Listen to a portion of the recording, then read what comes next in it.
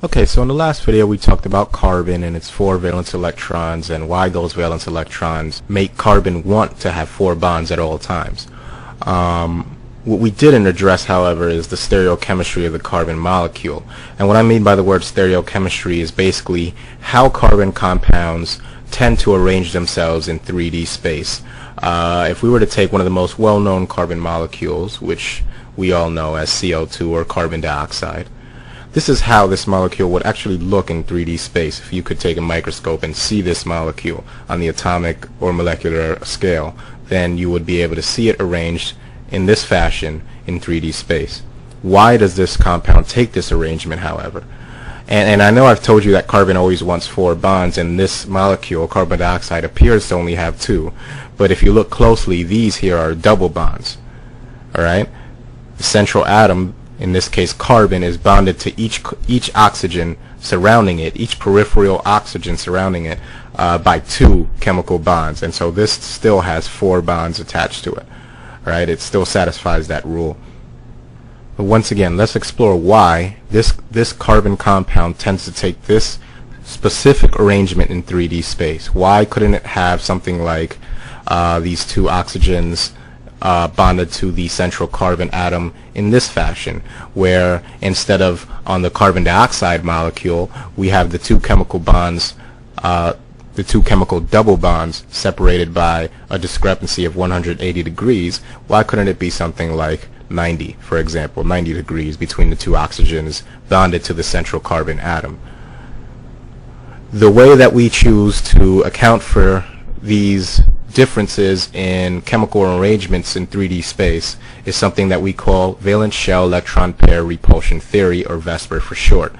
And basically all this theory really says is that depending on the amount of bonds or atoms attached to the central atom, and in this case we're considering carbon the central atom, depending on how many atoms are attached to that central atom, we can predict the geometry of this molecule and the way it chooses to arrange itself in 3D space. And how do we do that? If we were to use this sphere, for example, this circle with a horizontal 360-degree axis coming over here and a vertical 360-degree axis coming over here, forming a sphere, and if we were to input a carbon molecule, or I'm sorry, a carbon dioxide molecule into this, then we would see that these 2 oxygens can move on a 360-degree axis in this direction, up and down, or in this direction, left and right, like that. But because of valence shell electron pair repulsion theory, we know that these outside oxygens have electrons surrounding them as well. And so if this oxygen, which we'll call oxygen number 1, and this oxygen, which we'll call oxygen number 2, both have electrons present in their outer shells floating around these atoms, then those electrons in those atoms want to repel any other electrons in its general vicinity or area. So if oxygen number 1 has electrons floating around it and oxygen number 2 has electrons floating around it, what we see is these electrons repel each other in a way that makes the atoms arrange themselves as far away as possible from each other. So if this oxygen were to move around in 3D space any higher on a vertical axis of 360 degrees, or any more left or right on a horizontal axis of 360 degrees, what we would have is that oxygen number 2's electrons will start interacting with oxygen number 1's electrons in a repulsive fashion, and they will go back to this linear 180-degree arrangement in 3D space. This is the farthest possible configuration that these 2 oxygen atoms can be in, so that their electrons interfere with each other as little as possible. It's like the theory of magnets. Like repels like. So if we have electrons that are negatively charged, they're going to repel each other because they just don't want to be around each other. Instead of 2 atoms bonded to a central carbon, we could have 3. How would that arrange itself in 3D space? Well, if we were to count this carbon here as the central atom, the blue atom right here, we have to use the same thought process as before. We have to understand that we have two axes, one vertical, one horizontal, of 360-degree spin or free rotation, or whatever you want to call it. And so how would these atoms arrange themselves so that they could be as far from each other as possible? Well, we saw that when two atoms were bonded to the central carbon, the amount of space, either horizontal or vertical, where the atoms could be as far away from each other as possible, was 180 degrees. Because if we divide 360 by 2, we get 180. In this case, we have three atoms, so we could use the same formula. 360 divided by 3 will give us 120. And so therefore the amount of distance between each of these atoms is going to be 120 degrees, and it's going to be on a single plane, just like this linear compound is on a single plane. These atoms aren't going to go any further up on the 360-degree vertical axis, because then they start interfering with each other. And we'll see that when we step up to 4 atoms, that's going to change a little bit. Each individual atom is going to be repulsed so much by its other 3 counterparts that it's going to go further down into this 360-degree vertical axis and further to the left or right on this 360-degree horizontal axis, so that we'll see tetrahedral geometry. And I'll explain exactly what I mean by that.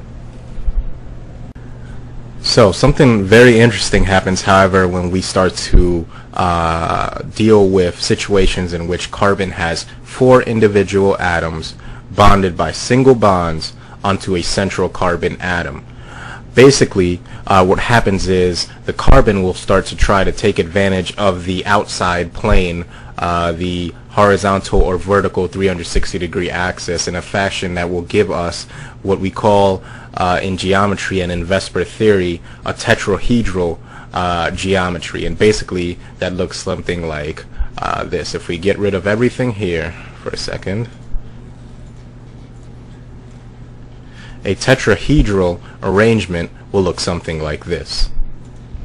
And if we consider this blue right here as the carbon central atom, each of these peripheral outside atoms are going to be separated by a discrepancy of 109.5 degrees. And this is just a natural shape that a carbon with 4 bonds will take, and carbon naturally wants 4 bonds. And so this is one of the most important parts of organic chemistry, is understanding why carbon compounds tend to take the shape that they do. And once we understand that carbon wants this tetrahedral geometry, we can start understanding why these molecules will arrange themselves in 3D space in ways that will either match this 109.5 degree configuration, or will try as much as possible to emulate that. So basically what we get, and I want to show you the shape of it, is a tetrahedron geometry. It imitates or resembles this shape as strongly as possible when we're dealing with carbon compounds with 4 bonds, which is the norm for carbon compounds.